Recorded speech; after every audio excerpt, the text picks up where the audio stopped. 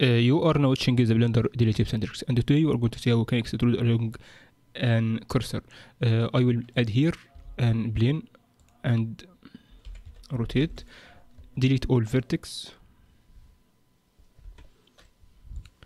and add another vertex by control right click. So we have one vertex here, then we can extrude such as this, control right click. We are extruding to the cursor, and if we select the boss and the control, we can extrude like this. And after that I will make the handle,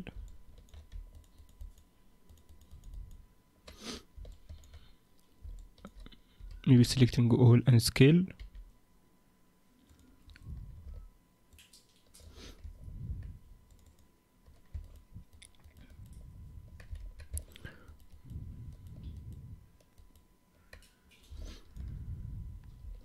And I want to select this and extrude again.